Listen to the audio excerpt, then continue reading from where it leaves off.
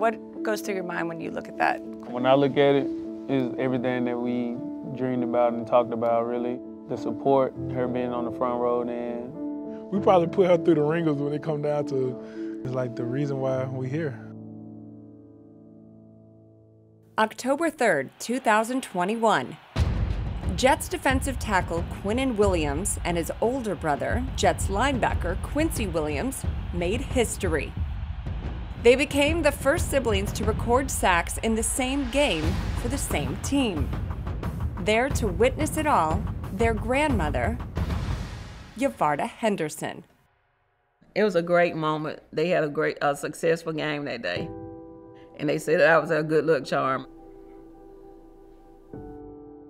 11 years earlier, the Williams brothers and their younger siblings endured an unimaginable loss when their mother, Markeisha, passed away following a second bout with cancer.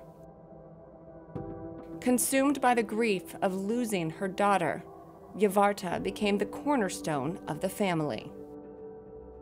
I was the person taking them to football practice, picking them up, taking their sister to cheerleader practice, picking them up. There was no break in it. Like, we're going to continue doing what they wanted to do. I started doing therapy and stuff like that and just talking about it and just learning how to deal with different situations from my mom passing. And I told her one day, I said, hey, you never dealt with it because you was just so like making sure we successful when we was in, and she told me, she's like, nah, I never thought about it. she stepped up in a huge way. She really didn't have time to like take a pause like we did. She just put her best foot forward, and then like we asked her about it, and she was like, I wouldn't have changed anything as far as like how she was there for us. Not only did Yavarta step up as a caretaker, she immersed herself in Quinnen and Quincy's passion for football, becoming their biggest supporter and their biggest critic. Missed tackle. Reaching before you get to the man is not going to work. I think I have a pretty good understanding of the game. I critique them sometimes, but you know, I try not to, but I will.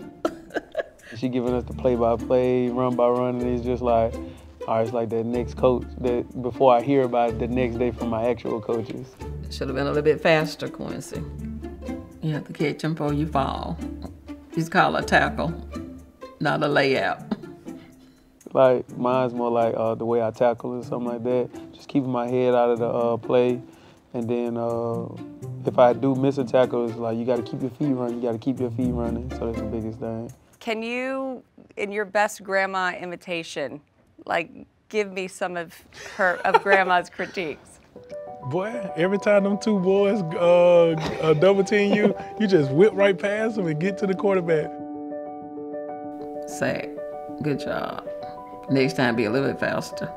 What if you have the most perfect game? There's no such thing. No such thing. There's always something to get better, as she said. Yeah, for sure. No matter what you do, you can always do better. There were some mistakes. Your game can always be lifted up higher. You know, no matter how high you think it is, it's another height you can go.